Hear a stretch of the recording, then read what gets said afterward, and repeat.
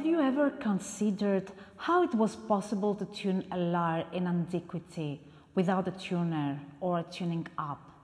Did every musician in ancient Athens or the rest of the world had such a trained musical ear to be able to tune perfectly?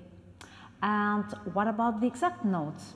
Was everyone able to identify a C or a G straight out of thin air? So what is the secret of the ancient Greeks for the perfect tuning?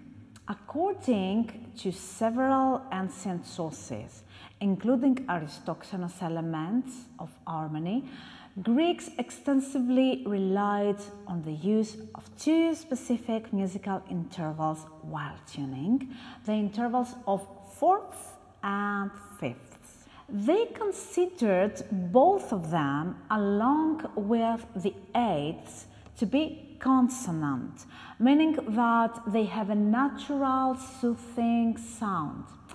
Let's say that when you hear a fourth or any consonant musical interval, you get a specific feeling. It brings you joy, it's something natural, it puts a big smile on your face, it is like looking at the sun. On the other hand, we have dissonant music intervals such as the seconds or the sevenths, which cause us tension and desire to hear them being resolved to a consonant interval.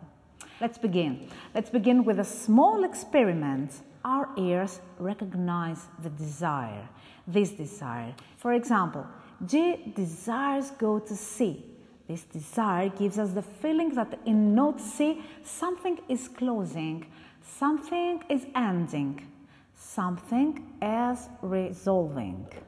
Like that. So, La, Si, Do, we have G and C. G, A, B, C, G, C. So from the note G to note C, we have a fourth, a perfect fourth. Similarly, when we begin with note C, there is a desire to move to a higher G. Once again, we get the feeling that something is closing, something is ending, something is resolving. And here we have a fifth. According to Aristoxenus, these intervals, the fourths and the fifths, were used by the ancient Greeks to tune their lyres. In our example, a 7-string lyre here, there is one string that somehow divides the instrument into two equal parts. I refer to the fourth string. It divides the lyre into two equal parts, so we have the first part from string 1 to string 4 and the second part from string 4 to string 7. In that specific lyre, our lyre, that string, the fourth one, is the note C. What is the ancient way then of tuning our lyre? Greeks were relying on an avlitis, a music player of the avlos, a type of ancient flute, to take that C note for their fourth string. The avlitis produced a specific note, C, let's say based on his specific avlos. Another avlitis living in a different city or place should produce a different note C of a slightly higher or lower pitch. Don't forget that many avlos players were actually the luthiers of their own instruments too. What matters is that the lyre player was tuning his fourth string by taking the note C from an avlitis. According to Aristoxenus, the lyre player from this fourth string, remember, already tuned to note C, was going 1/4 lower to tune his first string. So a fourth interval lower for note C is the note G. So now we have two strings tuned. The fourth string to note C and the first to note G.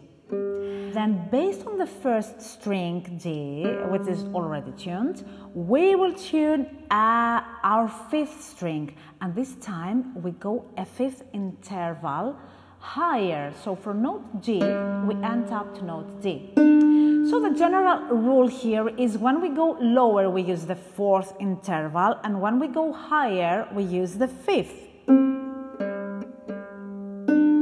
Like that. Therefore, based on our fifth string, we will tune our second string.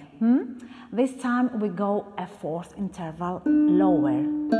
So from note D, we end up to note A. Next, from the second string, we will tune our sixth string. So we go a fifth interval higher. So from note A, we go to the note E. Then, yes, you found that out. From the sixth string, we will tune our third one. So we go a fourth lower. From note E to note B. And finally, from our third string, we will tune our seventh string, the last string of our lyre that isn't tuned. So we go a fifth interval higher, and from note B, we end up to note F. And if now I will move back a fourth, I will end up to C. So let's have a pause here for a while before moving any further. If you are familiar with modern music theory, you probably already have realized that instead of an F, we need to have an F sharp. And why is that? Because the fifth interval of the third string, the fifth of note B, is an F sharp. In Western music, we're using the perfect fifth, the diminished, the augmented, but this is something we can talk about in another video. If we want to stick with what the Greeks were probably using, and more specifically what the theory of Pythagoras says, then we need to have all the natural notes in a row, like A, B, C, D, E, F, G, and A.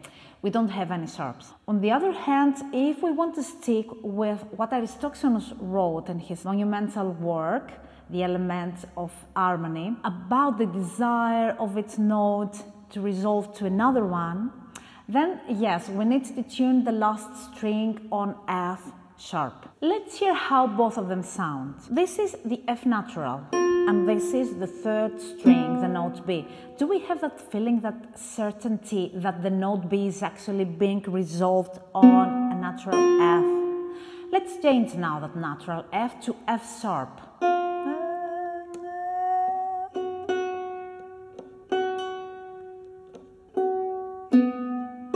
What about now?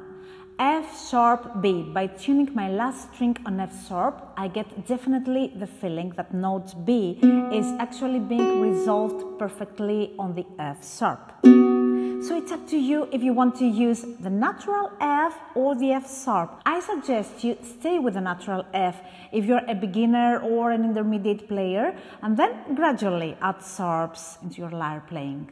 Closing that small parenthesis, what we actually have now, a perfectly tuned ancient lyre in our hands, following the exact procedure that the ancient Greeks were using, based exclusively on two music intervals, the fourths and the fifths. And to avoid seeing you looking desperately for an abilities to give you that note C for your middle string, wait a minute. We don't actually need an abilities every time we want to tune our lyre. A fellow musician is more than enough. No matter what instruments he plays, he can lend us that note C we so desperately need. Or use a tuner or a tuning up. It is even more simple. So this is how the ancient Greeks, according to Aristoxenus, used to tune their lyres, based solely on the desire of its note to resolve to another one. If you want to find out more about the ancient lyre playing, the ancient music theory, different playing techniques, and get access to dozens of ancient and modern melodies, specially subscribed to be played on a lyre, then enroll to lyreacademy.com. we have a series of core lessons 100% for free to get started before heading to our premium courses that will help you master your lyre playing pretty quickly.